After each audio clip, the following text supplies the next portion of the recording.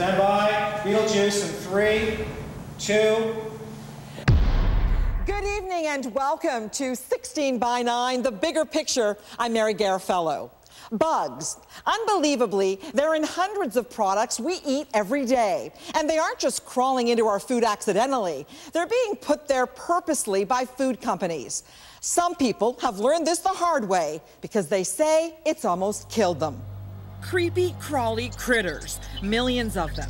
Big business to the food industry. And it's hard to fathom that this bug, called the cochineal beetle, is inside everything from yogurt to ice cream to tomato sauce, juices, candy, makeup, and more. You see, the beetle is red and its dead carcass is used to color food.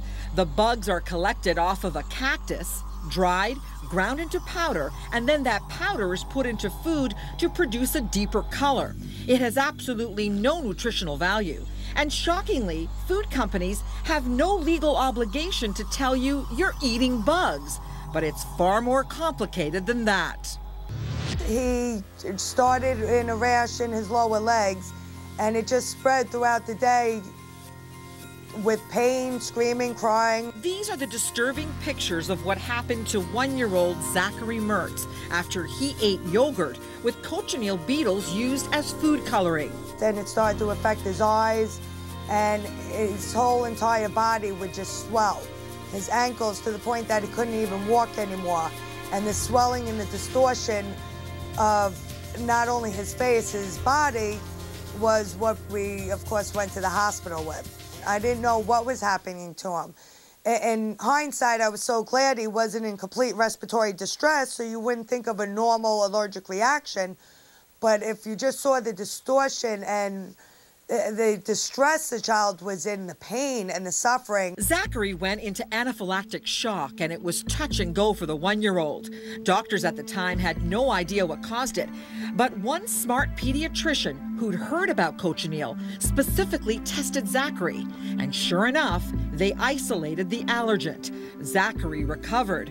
But it happened again and again and again. And each time, it got worse. Benadryl and things and the epinephrine do not work immediately for this child. He needs IV steroids and or oral steroids now, if you can get it early enough when you know when it's going to start.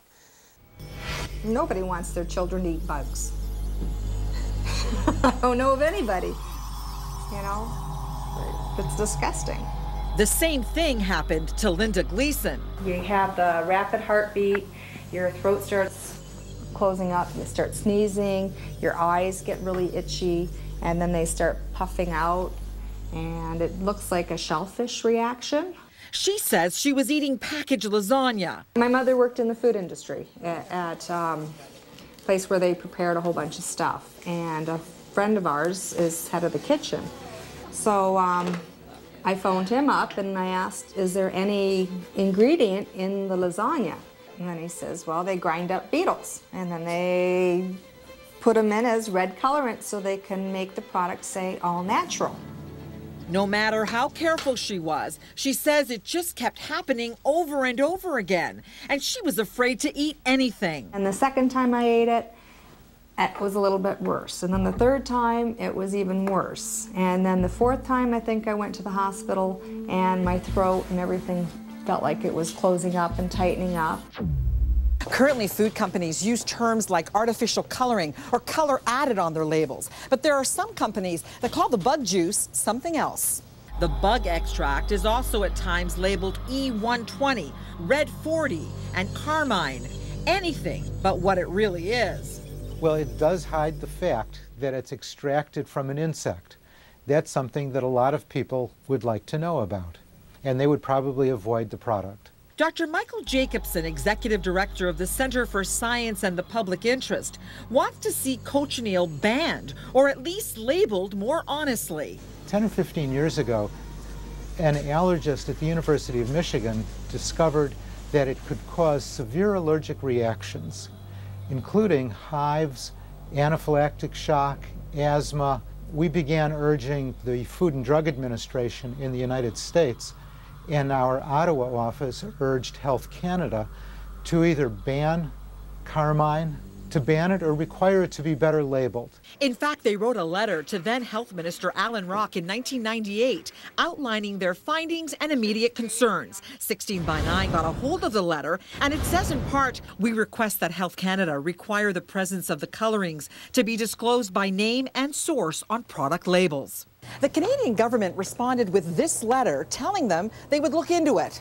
That was 11 years ago. So we went to Ottawa looking for some answers. Well, the information that we have currently at hand identified that the use of cochineal as a food coloring is not conducive to any health concern for the majority of the population. Samuel Godefroy is director of the Bureau for Chemical Safety with Health Canada. He says Canada right now is not following suit with the Americans' Food and Drug Administration, who's forcing these companies to label their products cochineal or carmine. We have been urging food manufacturers and food processors to voluntarily identify and label each individual color. But don't hold your breath waiting for the food companies to be labeling this stuff what it really is, Beetlejuice. It's totally unnecessary. Companies could use other red colors, either naturally occurring or synthetic. Zachary Mertz is now 5 years old and in kindergarten. His mother, Cindy, says the runaround she gets from these companies is frightening, since this Beetlejuice could potentially kill her son. Some companies, major corporations, will not admit or deny. And even when I say this can be a life-threatening allergy, I'm just looking, okay, I won't buy the product or I can buy the product. And they won't even, many of the corporations will not even admit what's in there because legally they don't have to. I hate it. I hate it. Like anything that I do pick up, if it says any color on it at all, I stay away from it. Oh, everybody's shocked, just like the public out here. Like nobody wants to eat bugs.